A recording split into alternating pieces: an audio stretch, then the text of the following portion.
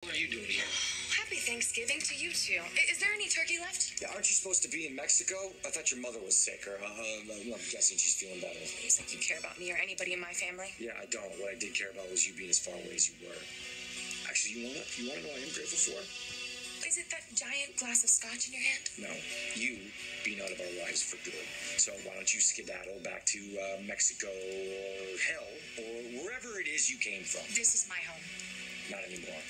Not after what you did, especially now that Abby's here.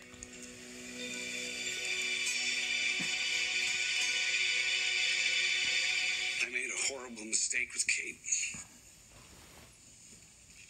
I made an even worse one when I lashed out at you and blamed you for the fallout from that letter.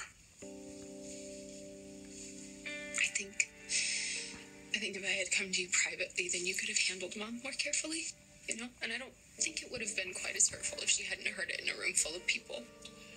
I think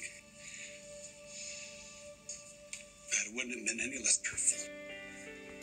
And I think no matter how it happened, it would have caused your mother just as much pain.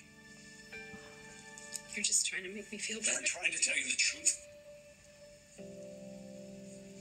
Tell you how I feel.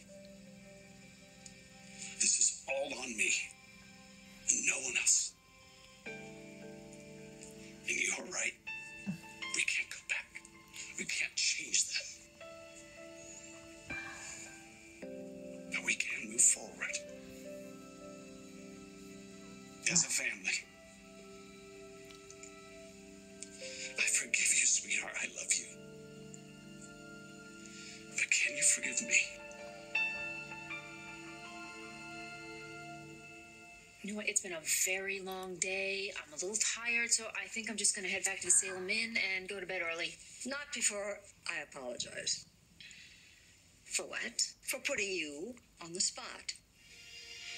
When I asked in front of Jack if it would be all right with you if he stayed for Thanksgiving dinner, I mean, what was I doing? You're still hurting, and you need time. Thank you so much for understanding. But, How did I know there was going to be a but? because you know me. Because, I always put in my 2 cents, so here goes. And the subject is Jack. I'm angry at him, too. When he showed up at the door with the flowers, I slammed it in his face. He said he wasn't welcome in this house anymore. And then he began to talk about what you mean to him. How sad, how lonely he was when you were in that coma, and how frightened he was that he was losing you. Jennifer, my heart went out to him.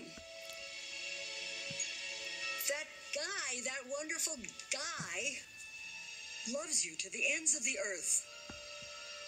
Julie. Let me finish. Today was too soon, understood. Maybe tomorrow's going to be too soon also. But the day will come when you're ready. Time heals all wounds, darling. It's true. You know that. You've lived it. So, I have to ask, in time,